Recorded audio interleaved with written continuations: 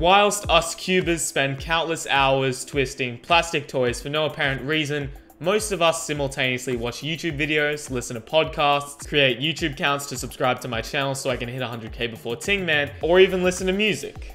But does what we listen to actually matter? I don't know, so please come and join me as we embark on this journey to find out the definitive answer.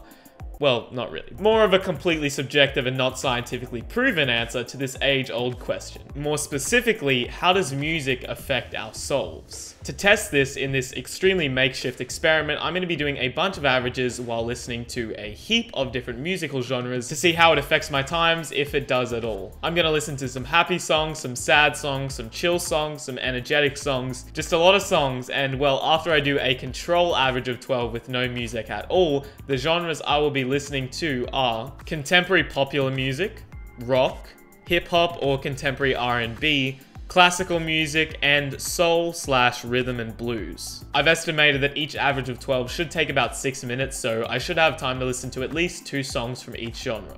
Daily puzzles is the... New phone, by the way.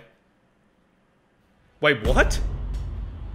You're saying the viewers want a bonus genre. I guess that actually makes sense, you know, maybe listening to cubing helps you cubing? So yes, while I would strongly not advise you to listen to any cubing songs while cubing, unless it's Ting Man's Yeet Ball song. For the sake of your sanity, I'll be taking one for the team. Let's get started. I've actually already done all the solves and the whole experiment. I thought it'd be cool if like, I put on the headphones because I'm like listening to, it's like, ready to listen. I go a bit more into depth about the statistics and trends of data later in the video, so for now, I'm just going to tell you what I was experiencing while doing these solves. My control average while listening to no music actually went really well. I got a 6-second solve, a 7-second solve, a lot of 8s, and a couple of 9s. This average of 12 was my only purely sub 10 one, which is strange because usually I very rarely get 10s these days. I found solving with no music made me feel very focused, however, it wasn't as enjoyable.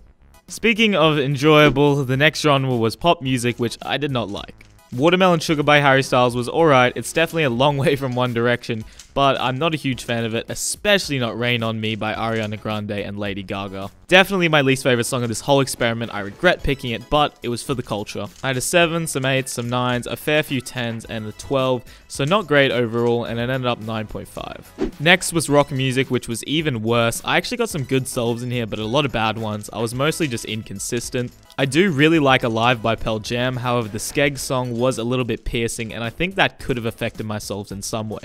Mostly just bad solves and unlucky scrambles though. My hip hop average went pretty well, it was the second best overall, and to be honest, I was quite vibing to this music. The songs I listened to were Rockstar by DaBaby and Roddy Ricch, which is a song I've probably heard too much at this point, however my first solve out of the gates was the only 5 in this whole experiment, and these 2 songs weren't too distracting, but I definitely enjoyed them and it made for a good average.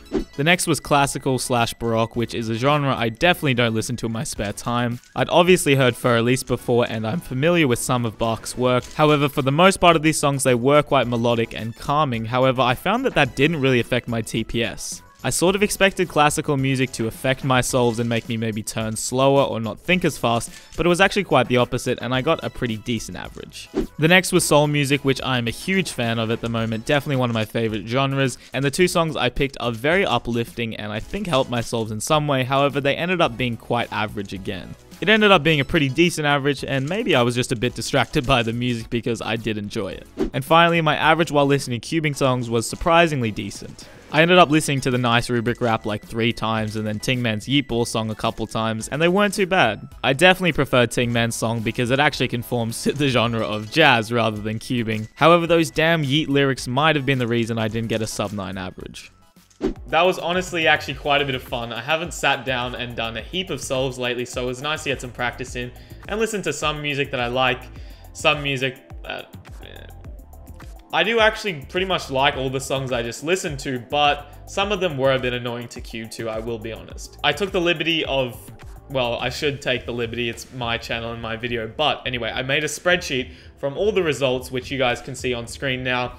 And well, it reveals a lot. I'm not very good at spreadsheets, I did my best, but as you can see, we've got all the genres listed with the best single, best mean of 3, best average of 5, worst average of 5, and the overall average of 12, as well as the time distribution for the individual solves and DNFs below. So in total, I did 84 solves, which is not a lot, so obviously the sample space for this could be bigger to make it more accurate, but I think it shows a lot. 100% the first thing that jumped out at me was rock. Look at that red. For starters, I got no 5s or 6s, 1 7, and 4 solves that were 10 or over, so it wasn't great. It also had the worst best single, pretty much the worst single if you don't include DNFs, the worst best mean of 3, the worst best average of 5, and the worst overall average of 12.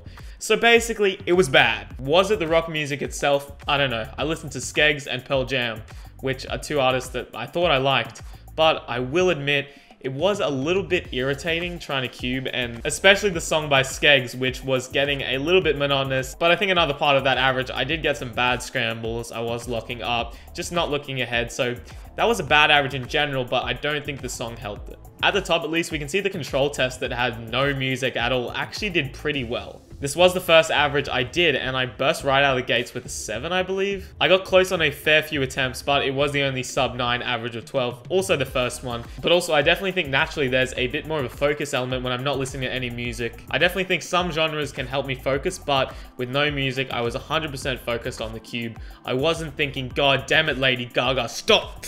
Why did I choose pop music? What I find really interesting is that classical, soul, and cubing songs actually have no outliers in the top table. And you'll notice if we look at hip hop, it has the second best average of 12, the second best worst average of 5, best average of 5, best mean of 3, best single, and it would have the best worst single if it weren't for the DNF. So really, hip-hop nearly took the dub in every single category, which is really impressive. And my first solve with the hip-hop song, which was Roddy Ricch or something, was actually a full step 5.9, so that was pretty nice. There's not a whole lot more to unpack on the bottom table overall. There's a lot of greens in the control test and a bit more red dispersed throughout. The rock one surprisingly doesn't have any bad outliers, even though it was just terrible average. And we can see overall, I got 1 5, 2 6s, 7 7s, 29 8s, 27 9s, 10 10s, and 7 11s. I will admit, these 84 solves were extremely inconsistent. Could be due to the music, but I'm fairly sure when I usually sit down and do 84 solves, I doubt I would ever get 17 solves that are not sub 10 these days. But yeah, overall, those are the statistics. I thought this was quite an interesting little experiment.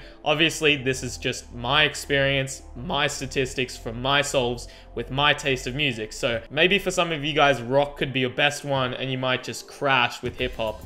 You never know. So thank you guys so much for watching. I hope you enjoyed this video. If you want to see me try some other little experiments like this in the future, and this is a video that you did enjoy, let me know. Because I quite enjoyed it, and you know, maybe next time I sit down and do an average, I know I won't be listening to rock music, that's for sure. If you want to watch some of my other videos, you can click here on screen, and otherwise, see you guys. Bye.